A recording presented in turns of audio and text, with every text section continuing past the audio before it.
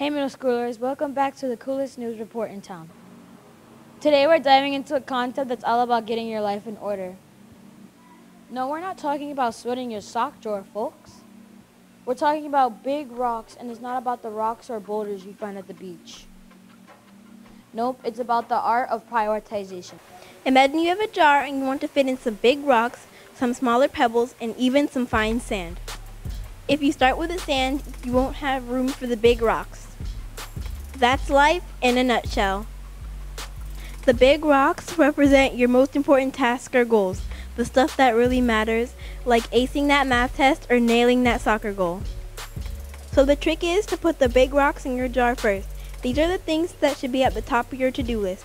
Once you've got those locked in, you can squeeze in the smaller pebbles, important but not as crucial, and then let the fine sand fill in the gaps, the little things that you can handle later. Why is this so cool, you ask? Well, it helps you avoid that last-minute homework panic because you're swamped. Plus, when you tackle the big stuff first, you feel like a superhero, and who doesn't want that?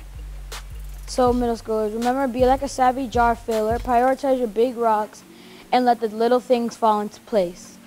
Now go rock your day, and don't forget to check back with us for more awesome life hacks. This has been Malia And Giselle. reporting live from DSA, signing off.